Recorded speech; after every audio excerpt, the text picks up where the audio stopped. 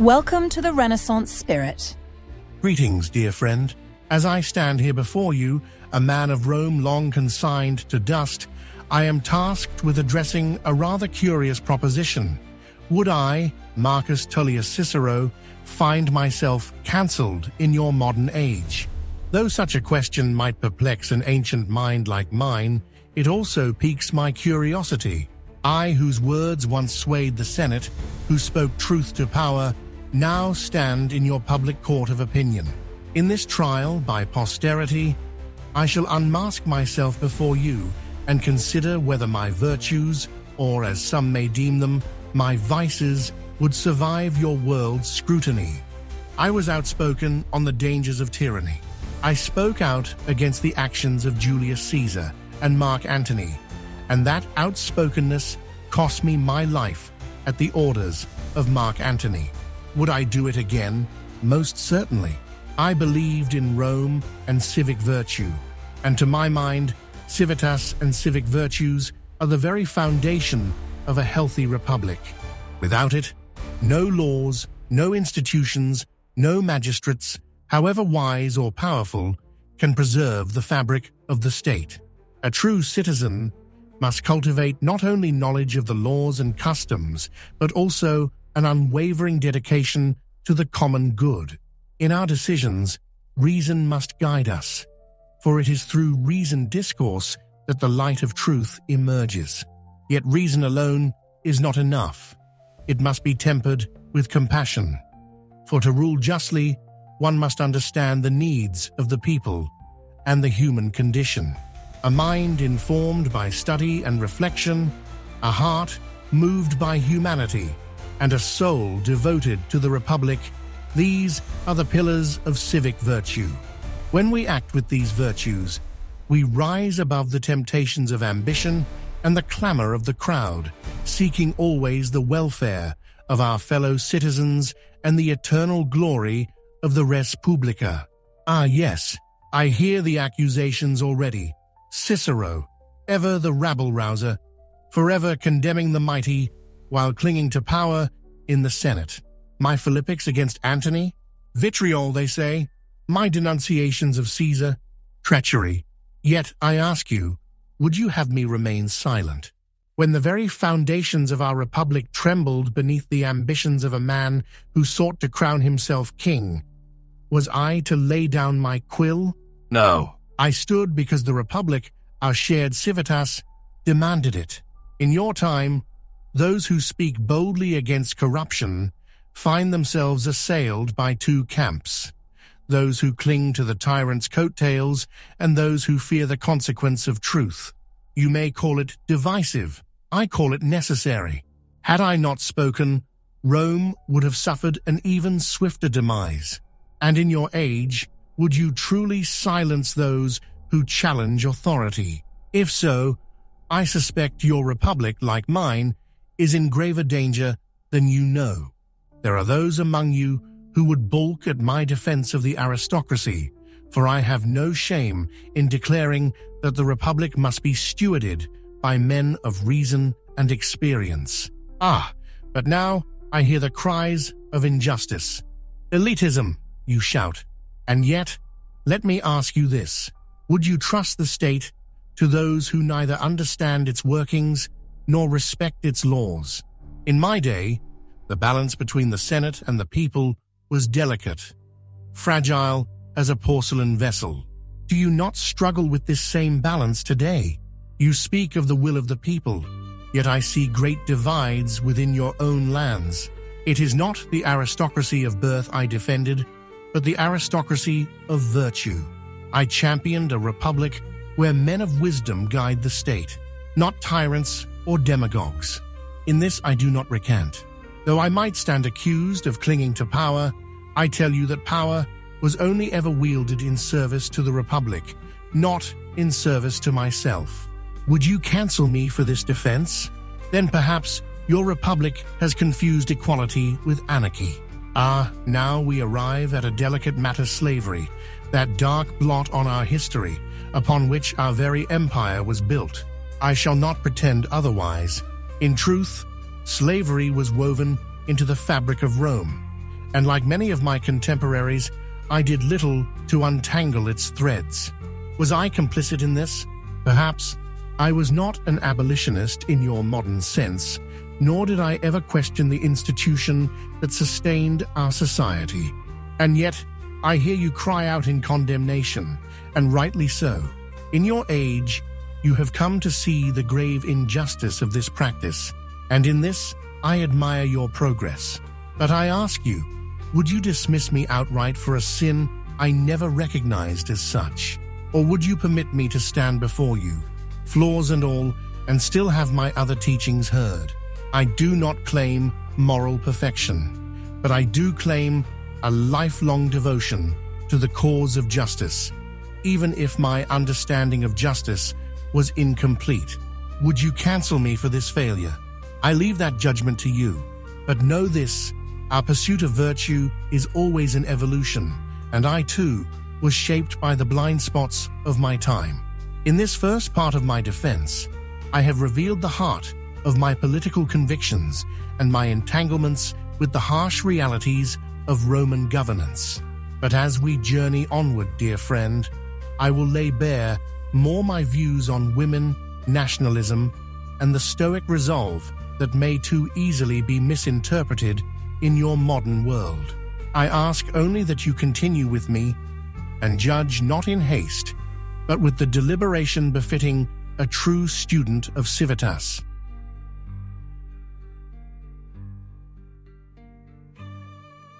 Women, even in my day, the question of their place in the world was a topic for hushed discussions and private musings.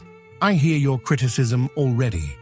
Cicero, a man of his time, held views that would be dismissed as patriarchal or even misogynistic today. Let me not skirt this issue. I admit, the Rome in which I lived did not grant women the liberties and equal standing that your society now seems to demand. But remember this, my friends, my actions, my writings, and my philosophy were always shaped by the world in which I found myself. Would you truly fault me for being a product of that age? I spoke little of women, not because I dismissed them, but because their role in civic life was limited by the customs of our society. Women were bound by the household, men by the Senate and the courts. You might say I upheld this separation of spheres, and you would be right. But before you raise your hand to strike me down for these views, I ask, how much of your modern world remains divided still? Do you not struggle for equality today? Would you cancel me for failing to champion a cause that was beyond my grasp in the Roman context? Speaking of your modern context, as I discuss in my other videos, Kamala Harris has been a virtuous public servant for decades, and I endorse her run for president. But I presume that some of you would not vote for her because she is a woman. That, my dear friends, is one definition of misogyny. No doubt in your age, I would be asked to account for these silences and for my failure to push the boundaries further. I cannot claim foresight, but I can claim honesty. I did not seek to oppress, but to preserve the Republic, and my actions, rightly or wrongly, were guided by that singular vision. My omission of women in civic discourse was not a deliberate slight, but a reflection of what Rome was, not what it could be. Will you hold me to the impossible standard of seeing through the veil of centuries? Or will you allow me the same grace you afford to other men of history, flawed but sincere? Now let us turn to a matter more central to my being, my unwavering loyalty to Rome. It has been said that I was a nationalist, a man who saw Rome as the pinnacle of human achievement. To this charge, I do not plead innocence, for I truly believed that Roman governance, culture, and law were superior to the ways of the so-called barbarians. Rome was a land of migrants from the very beginning, a home to all peoples of different colors and religions, and it was the multiculturalism and shared respect for the state and civic duty of all our peoples that won my heart and mind. I was not an ethnocentrist, a man blind to the worth of other peoples and cultures. But tell me, is it wrong to love one's homeland? Is it wrong to believe in the excellence of the society to which one has given their life? In your modern age, the idea of nationalism is often met with disdain, seen as narrow-minded and destructive. But remember, dear friend, my nationalism was not born of hatred for others, but of love for Rome. Rome was not just a city.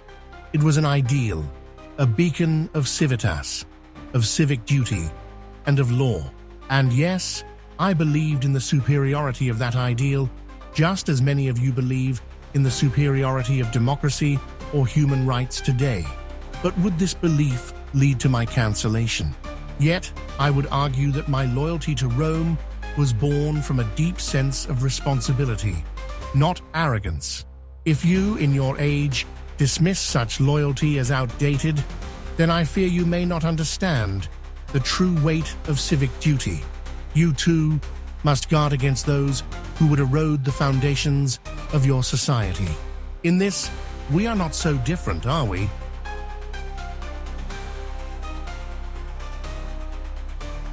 And now, we reach the heart of my philosophy. I was an academic skeptic with the Stoic resolve that shaped my life and my politics. As an adherent to the teachings of the academia, I, Marcus Tullius Cicero, found much wisdom in the skeptical tradition. This path, forged by the likes of Arcesilaus and Carneades, embraces the understanding that absolute certainty is beyond the reach of mortal men. The gods may see with clarity, but we must settle for that which is most probable. This skepticism does not compel one to abandon truth, but rather to accept that human knowledge is frail, prone to error, and ever-changing. In this way, I found a greater freedom in both philosophical inquiry and in the governance of our res publica. For in matters of law and politics, one must navigate shifting tides and intricate debates. Here, it is not the rigid certainties of the Stoics or Epicureans that serve best, but the flexibility of judgment that academic skepticism offers. To weigh all arguments, to examine them with care, and to act upon that which seems most reasonable at the moment, that to me was the wisest course. In this manner, I could defend the Republic, debate with my peers, and yet never be enslaved by dogma. Instead, I pursued the path of reason, acknowledging that while we may never possess perfect knowledge, we must strive always for the best judgment we can attain. While I accepted some Stoic ideals, I was not a Stoic per se. I often hear murmurs in your time that my Stoicism would be viewed as callous, unfeeling. You live in an age where emotions are openly discussed, where trauma is acknowledged, and where personal feelings are validated in public discourse. I admire your society's progress, but I ask, is my philosophy truly incompatible with this? My belief was never that one should ignore suffering, but that one must rise above it. To endure is not to dismiss hardship, but to overcome it with dignity. You may accuse me of being detached, perhaps even uncaring by your standards. I would argue the opposite. Stoicism and skepticism for me was a means of survival. When the Republic crumbled around me, when tyranny loomed, it was Stoicism that allowed me to persist, to act, and to speak, even when the consequences were dire. I ask you this: would you cancel me for preaching resilience, for urging men and women to bear the trials of life with grace and fortitude? In your age of comfort and excess, perhaps Stoicism seems harsh, but in a world of endless change, where institutions falter and tyranny rises again, my message of endurance, of personal responsibility, remains as relevant as ever. Stoicism is not a cold philosophy. It is the warm embrace of reality, the shield that allows the spirit to weather the storms of fate. Would you truly cast this aside? In this second part of my defense, I have presented my case on matters of gender, nationalism, and Stoic philosophy. These two may seem like points of contention for you in the modern age. But before you pass judgment, I implore you to consider the wisdom that lies beneath these ideas. Soon, I shall draw my final conclusions and demonstrate why, far from being cancelled, my voice and my truths are indispensable to the modern age. So, we come to the heart of the matter, my own philosophical bedrock, and one that I believe you, in the modern age, misunderstand. You see, in your time, compassion is exalted. You speak of empathy, mental health, and emotional expression as virtues to be celebrated. In my time, we too knew suffering perhaps more acutely, as the Roman world was harsh and unyielding. Yet, we responded to suffering not with an outpouring of emotion, but with a firm resolve to endure. You may interpret this as coldness, but I assure you it is the very opposite. When tyranny pressed down on the Roman Republic, it was not my stoicism that caused suffering. It was my stoicism that allowed me to act in the face of it. When I lost my beloved daughter, Tullia, I grieved as any man would. But I did not allow grief to paralyze me. I sought solace not in external comforts, but in the strength of the mind. I tell you, dear friend, this philosophy of endurance is not meant to crush the human spirit, but to elevate it. In your world, where individuals are often overwhelmed by anxiety and despair, would you truly cast aside a philosophy that teaches resilience? You see, Stoicism is not about ignoring pain, but about mastering it. And as your own world teeters on the edge of uncertainty, whether through political turmoil, environmental disaster, or social division, I submit that the teachings of endurance are more needed now than ever. So, would you cancel me for urging strength, for urging calm in the face of chaos? I hope not, for in the long march of time, those who endure are the ones who shape history. And so, we come to the final question: would I, Marcus Tullius Cicero, be cancelled today? I have stood before you and addressed the charges. My political outspokenness, my defense of the aristocracy, my silence on slavery, my attitudes toward women, my nationalism, and my stoicism, each, by your modern standards, could be viewed as grounds for dismissal. And yet, I stand unshaken. Why? Because beneath these perceived flaws lies a deeper truth, one that transcends time. My philosophy, my civitas, was always rooted in the belief that a society must be built on justice, virtue, and the shared responsibility of its citizens. You, in your age, face challenges not unlike those I faced in Rome: corruption, tyranny, the erosion of civic values. These are not the relics of the past. They are the struggles of today.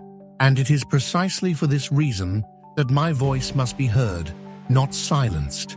I do not claim to be perfect, no man is. But I do claim that the principles I fought for, the virtues I espoused, are as vital today as they were in Rome.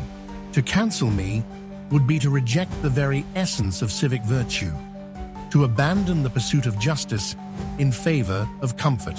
You see, the strength of a republic lies not in avoiding difficult conversations or erasing uncomfortable histories, but in confronting them with wisdom and resolve. That is what I offer you, a path forward, not backward. And it is for this reason that I would not and should not be cancelled. But before I depart, I wish to speak to you not just as Cicero, but as a voice within a larger movement, the Renaissance spirit. This is more than a mere channel.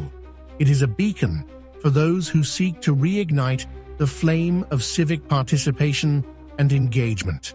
You see, the Renaissance spirit is dedicated to pursuing a just, equitable, and humanitarian world.